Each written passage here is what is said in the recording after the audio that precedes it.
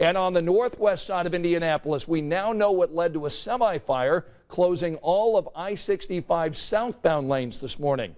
The crash sending plumes of toxic smoke into the air, happening near the interstate near West 38th Street. The semi-driver told police he was messing with his radio when his truck drifted, hitting an abandoned car on the shoulder. The semi quickly caught fire, but the driver was not hurt.